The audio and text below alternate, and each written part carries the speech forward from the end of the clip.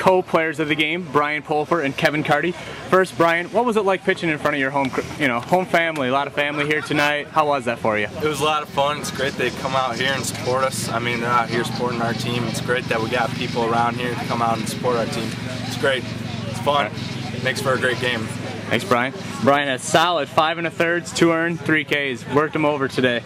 Kevin did it all. 3 hits, 2 RBIs, a save, and a hold.